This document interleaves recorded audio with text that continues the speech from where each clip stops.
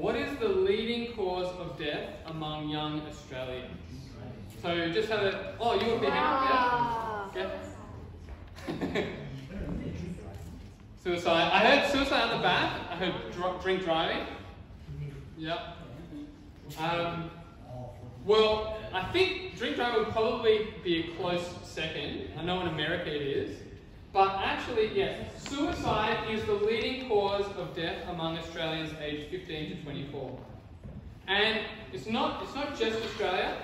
Before the 1960s, teenage suicide was virtually non-existent among American youth.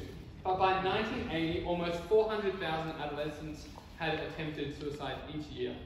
And by 1987, suicide had become the second largest killer of teens after car accidents, as Jono was mentioning. So the issue has become really relevant to young people, and so because of how sensitive and important this topic is, I thought I'd focus my talk today on the topic of suicide because it actually pops up in our passage today. It's one of the 5 times it pops up in our passage in the Bible. Now, I don't know if you knew this, but the Roman Catholic Church teaches that suicide is a mortal sin that sends people to hell. It's an unforgivable type of sin according to the Roman Catholic Church. But we're not Roman Catholic, we're Christian. So how do we as Christians think about this really important topic? And does it mean we lose our salvation? Well, the first thing I want to stress is suicide doesn't forfeit your salvation. You don't lose your salvation if that did happen. I want to ask you a question. What was the difference between Judas and Peter? Think about it. They both denied Jesus. Just have a think for a second. Who did Judas take his guilt to? If you look with me at verse 3, then when Judas, his betrayer, saw that Jesus was condemned, he changed his mind and brought back the 30 pieces of silver to the chief priests and the elders, saying, I have sinned by betraying innocent blood. They said, what is that to us? See to it yourself. He departed and went out and hanged himself. It's one of the darkest moments in the Bible. Jesus took his guilt to those, do you see who it was? The chief priests and the elders? To those who represented the Old Covenant, like the Jewish Old Covenant. And he found no forgiveness there. Instead, what does it say? What do the religious leaders say? Verse 4, what is that to us? See to it yourself. And that's because in Hebrews 10, it says, every priest stands daily at his service, offering repeatedly the same sacrifices, should be coming up on the screen, which can never take away sin. The Old Covenant can never take away sin. However, Peter waited, didn't he? And he met with Jesus after Jesus rose. And Jesus said before he died that the Passover meal represented the new covenant in his blood. After Jesus had died and then risen, he could now offer forgiveness for sins that was not yet available under the Old Covenant. The difference then is that Judas brought his guilt to the priests of the Old Covenant, whose sacrifices, Hebrews said, could not take away sin. And so he ended up taking that guilt, as Miriam said, onto himself, while Peter brought his guilt to Jesus, who paid for his sin. And consider his guilt. He had betrayed the Lord of the universe. What sin could be any worse than Peter's sin?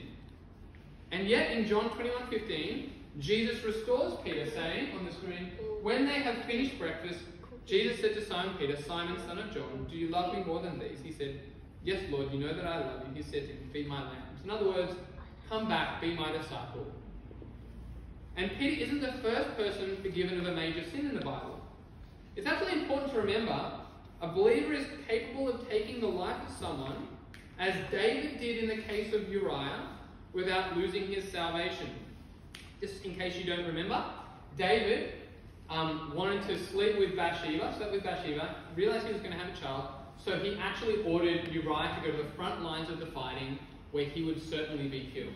David killed Uriah. And do you recall what happened after the prophet Nathan came to David and pointed out his sin?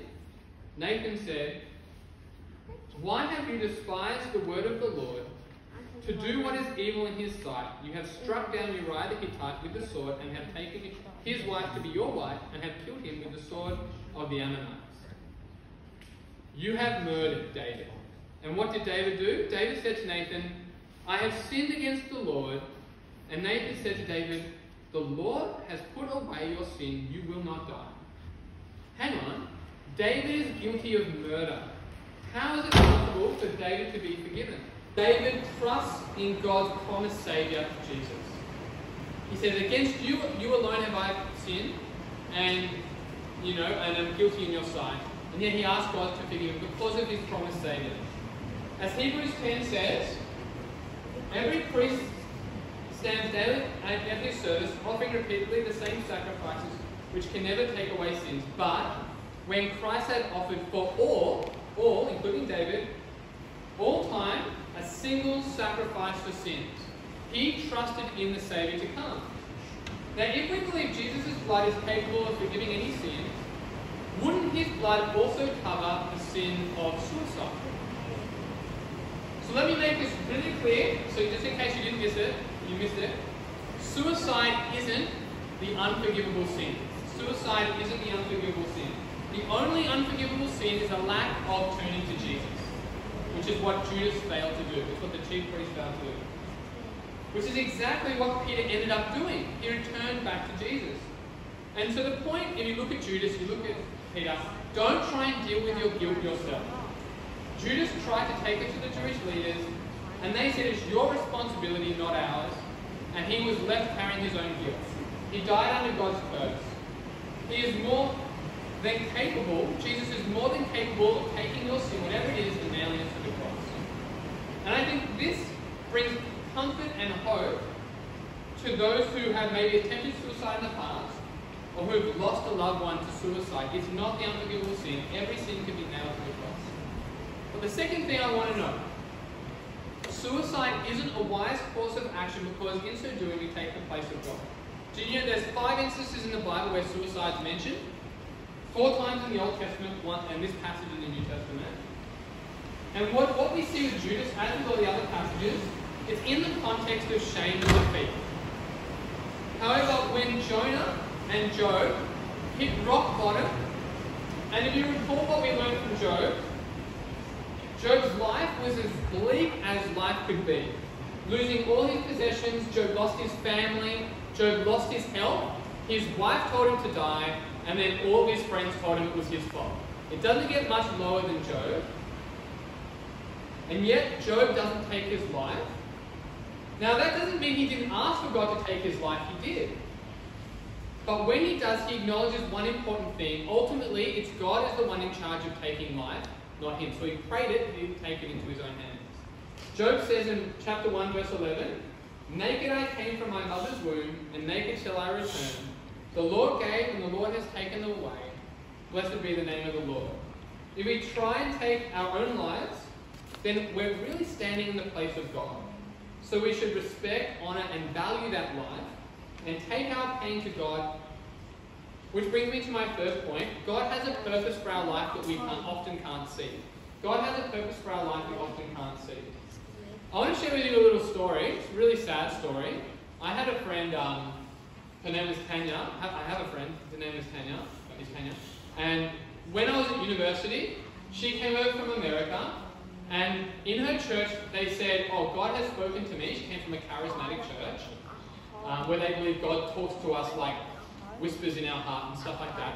God has told me God's got a big plan for you in Australia. God has a big plan for you. He's going to use you in Australia. So she left America. She came to Australia. She joined my church. And she waited. God's got this big plan for me. And after a while of waiting, nothing amazing was happening in her life. And so one day I went over to her house, and she wasn't there, and her carers didn't know where she was, and then we found there was a note in her room, and it was a note saying that she'd kind of given up on life and given up on God. And so then I frantically drove around trying to find her, and I looked in different parks, anywhere that we'd hung out before, and eventually I found her in a park, and she was under a tree, passed out, and tried to take her own life. And so what I did was I grabbed her up and I tried to lift her up, took her to my car, and thankfully there was someone walked past who was a nurse and was able to kind of help me organise an ambulance and took her to the hospital, and she recovered and she's fine today, right?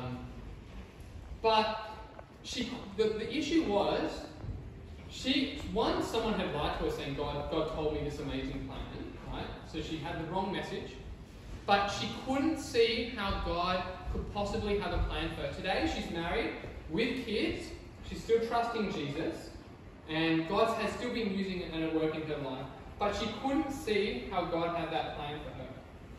So we should pray for wisdom and pray for hope of heaven, but we must ultimately ask God's will be done and trust that God has a plan.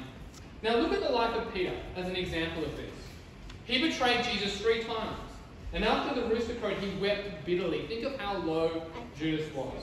Here is a guilty man who has hit rock bottom, betraying the Lord of the universe, who was being led to the cross. It would seem this was the end, and there's no hope for Peter left. And yet earlier in Luke 31, Jesus says, Satan has asked to sift you, but I have prayed for you that after you fall, you will turn back and you will strengthen your brothers, right? Jesus had a plan for Peter, even though he knew Peter was going to hit rock bottom. Jesus prayed for Peter that God would use him after the lowest day of his life, and God did use Peter. I'll provide this. Having been restored, think of how God has used Peter since that moment. Peter preached the first big Christian sermon at Pentecost. 3,000 people were saved, and the Christian church began. Peter became the leader of Jerusalem, of all the Christians in Jerusalem, the capital of Christianity at the time. He was given a vision in Acts 10-11 that Gentiles, that's non-Jewish people, could be saved. And that led to millions and billions of Christians, non-Jewish people, being saved because of the vision given to Peter. And he ended up dying on a Roman cross, boldly encouraging other Christians to endure persecution. And think of where we get this account of Peter from. Peter was the only one there with the servant girls. Peter must have told the other disciples so they could write it down, so that we could see from Peter's life God can work through the darkest times and still bring good out of them. Now, I've heard from first hand an old Christian lady called Ada, who I used to visit in a nursing home, and I remember her telling me she was lonely. Her husband had passed away, and she'd asked the Lord to take her away. She wanted and looked for more than anything to be in heaven. And I heard her say several times, I don't understand why God hasn't taken me away. But she said, well, I'm still here, Mike, therefore God must have a purpose. And I know he wants me to share Jesus. She's about 90 years old. So she said, you know what I'm going to do? Until the Lord takes me, I'm going to keep sharing Jesus with my nurses. And that's what Ada did, until the Lord took her away. Isn't that a beautiful faith? Even though she's old, even though she's sad, she's lonely, she's grieving, she prays to God to take her, but she also prays that God would use her while she's still here. And so fourthly, the last thing I want to say is we must care for those struggling with mental health condition to help lift their eyes to Jesus. Have a guess what percentage of people who die from suicide struggle with mental health? Have a guess. Just have a think in your mind. What percentage? 80. I heard someone say 80. 100. Someone said 100. The Brisbane guideline says 90. 90% of people who die by suicide have an underlying mental health condition, especially depression, bipolar, substance abuse. So, really important to stay connected with people with mental health. Recognizing that worsening mental health condition could make them start thinking about darker forms. Have a conversation with what's going on in their mind, and ask for help from your leaders here and from mental health professionals. And I want to share, I've actually got to that point before. I had depression, I've shared that before, and I actually got to the point where I didn't really feel like I wanted to live anymore. And because I felt like the tunnel was so dark, there's no light at the end of the tunnel. That's how I felt when I was having depression. And I can tell you, Since then, when I've been in dark times, I've actually found the Psalms a great comfort. Because it reminds me other Christians like David have had really dark times, and they modeled how to respond by taking my pain to God. And it reminded me, no matter how dark the tunnel gets, God understands. Do you remember what Jesus says in the Garden of Gethsemane? He says, "My soul is very sorrowful, even to death." Sorrowful to death. Jesus knew the deepest darkness of the soul so that he even despaired of life. So when we pray, we can pray to a God who understands. And these Psalms reassure me that God's promise says there is a light at the end of the tunnel. The light of God's love, the light of the hope of heaven. The promise he'll one day work all the bad things for good. As C.S. Lewis once said, heaven once attained will work backwards and turn even agony into glory. So I want to close. I'm going to pray the words of Romans 8. So let's bow our heads and pray these words together.